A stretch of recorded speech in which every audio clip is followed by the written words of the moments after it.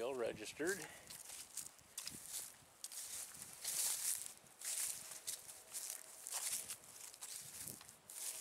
view is in there.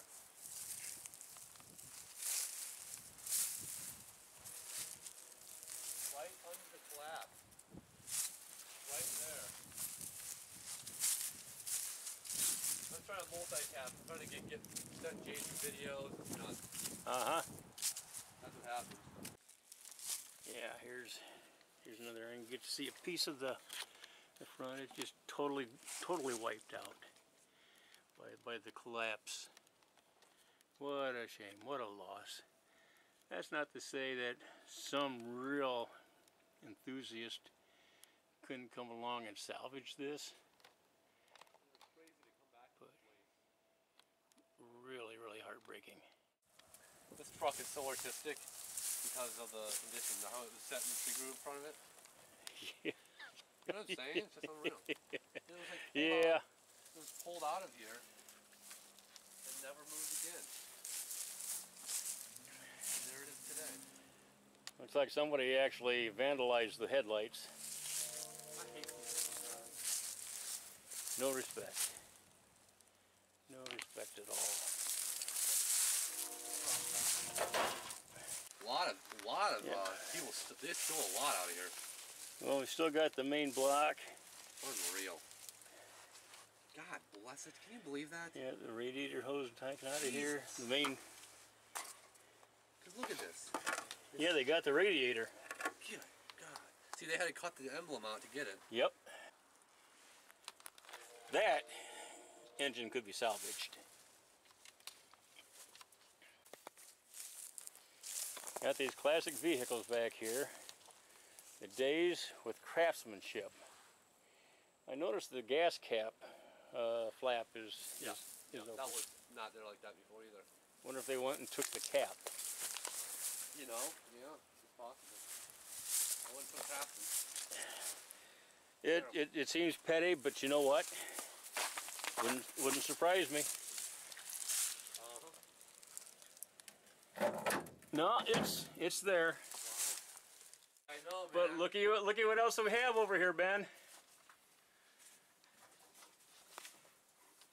This barn is just a nightmare.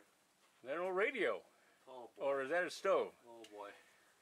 That is unbelievable. I don't know of a stove that has those frequency meters on there. Hard time seeing the brand, but this barn is about ready to fall down. Yeah. You got that. It's an old Motorola. I think you got a door over there. Got the handle on it. I want to get over there and try and pull it open. Look But at that amazing Motorola. I don't know if we could actually get to that from that window. This Almost looks like a workbench, a work table.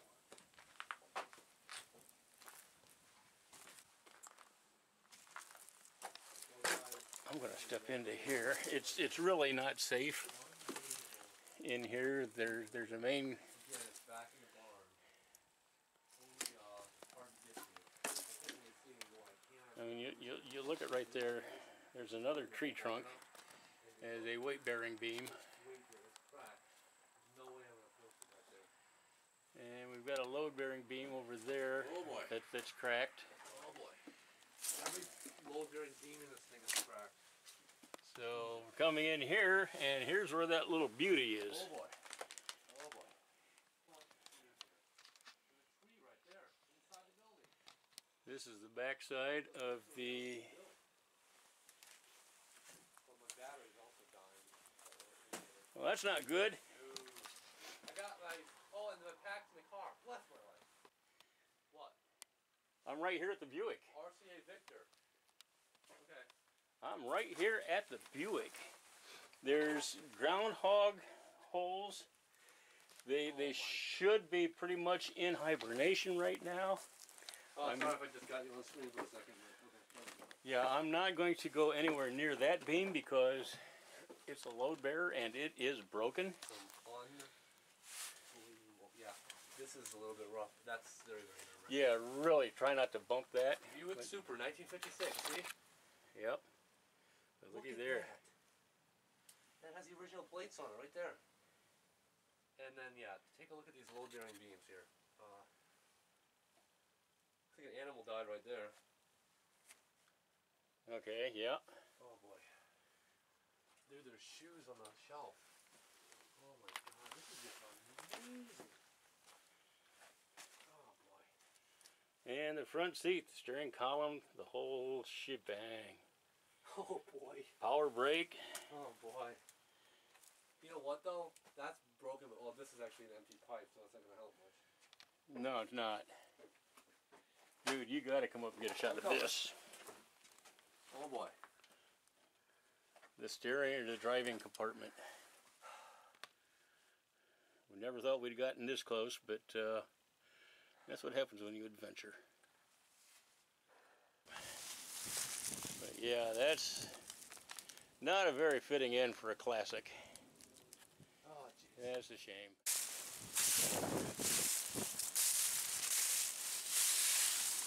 Well.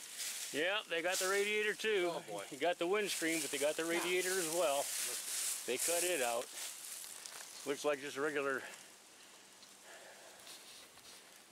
six Well, there's another cylinder. truck on the property. This is a Chevy, and yeah, they scalped that one. Out. This one has a camper or a cap on it. Yeah, this is a custom deluxe 20. That has the original Ohio license plate, the heart of it all. All right, kind of shooting in the sun here, and I really don't mean to, but I want to get the full scope of this combine. This is an old John Deere. This belongs in a tractor museum, farm implement museum. Oh, I would really hate to speculate. Probably 40 years or more. Oh, yeah. Yes, look at the tree. Okay, it's grown into it right there. So there's like 15 years right there.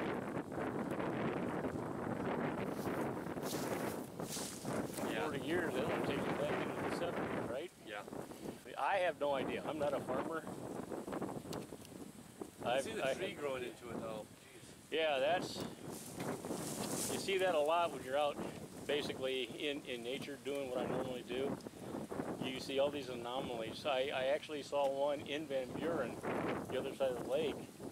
Way in the back, somebody had planted a horseshoe in a tree. The tree was sucking it up.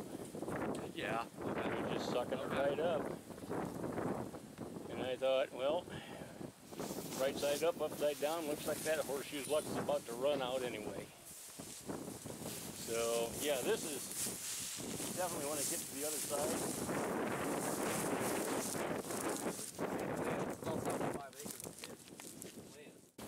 This is a treasure trove of classic cars, classic vehicles. And they've just been sitting here going to waste. Wow. So what is this car? I'm not sure. Say anything on the back? Yeah, there's an emblem, but that's it. I don't know. Let me take a look. Sure. Don't mean to cross your path. No. Oh. It would have had it right there. Pontiac? Yeah, I'm thinking it is. But look at, it's like a, look at the, I like the gas cap. Yeah, the streamline. Right. This is almost roadster type. Take home.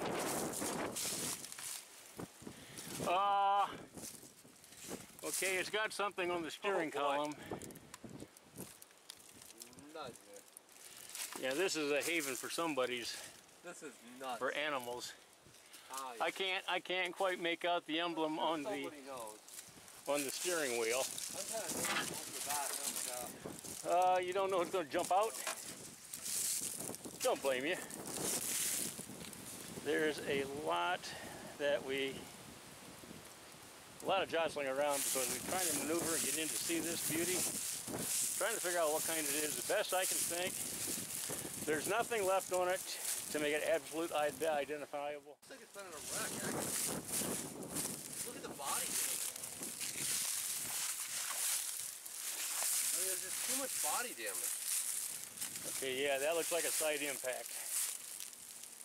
Look at everything on the front dash has been ripped out. This is just nuts. Oh my god. Got a carburetor in the driver's seat. Look at that. Buick. This car has definitely been in a wreck. Yeah. Yeah. Down the back.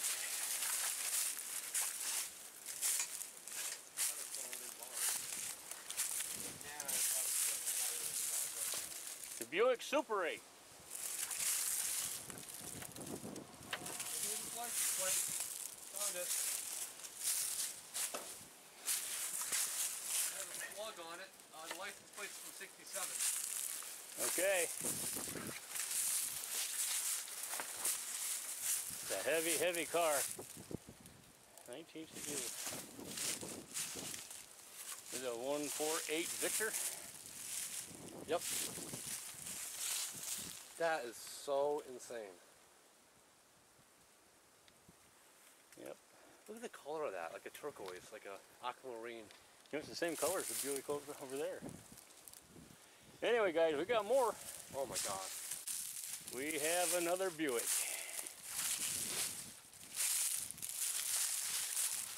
This is a different, actually going to sidetrack a bit. This is another harvester with a auger bit. And dude, take a look at the tree. It's grown in.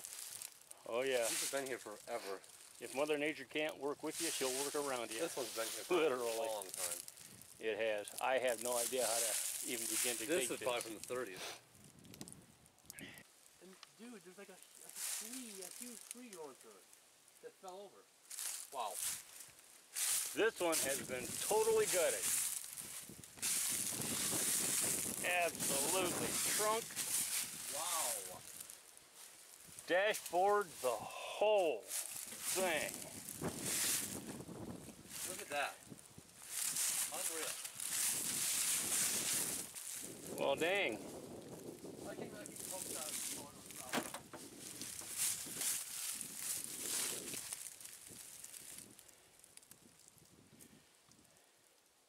Wow. This thing has been here so long. You know what I'm saying? Yep. It's so deep into the ground. Wow. Another Super 8. And what was the one back in the garage? Or the barn? Another Super 8. Probably. I think it was. No, yeah, it was I think you're right, it was a Super, yeah. You know, I'm wondering if he didn't have all of these and he just salvaged parts off of some to keep the one running. Right, so you're saying we got the cars like this, like that one was wrecked, so he got that one so he get parts out of it, right? This Well, one? yeah, that's another way. Another way of looking at it is he liked the Buick Super 8 so well that when he wrecked one, he went out and bought another one, decided to keep that one for parts, and the same with this one. This is an old truck. This is an old truck. So I'll leave you with that. And man, a lot of fun hanging out with Jack as well. when you look at the body style, that's old 40s stuff. Yeah, this is absolutely from the early 40s. But what did they do with all the rest of it? What did they do with the rest of it? Still got the block. Yeah, that's old solid good metal. All these cars are so solid. Yeah. The weight of them. Think about that. Anyway. I mean, man. Yep. Anybody have a guess as to what this might be? You know, just leave a comment. I'd be interested because I'm not a car guy.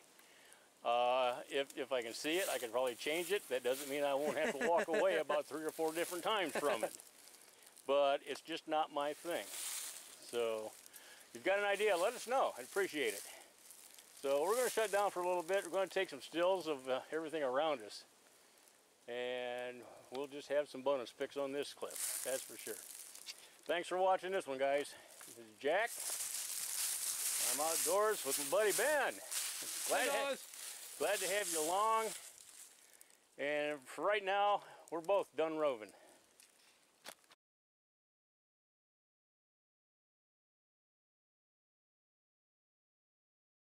On the grill.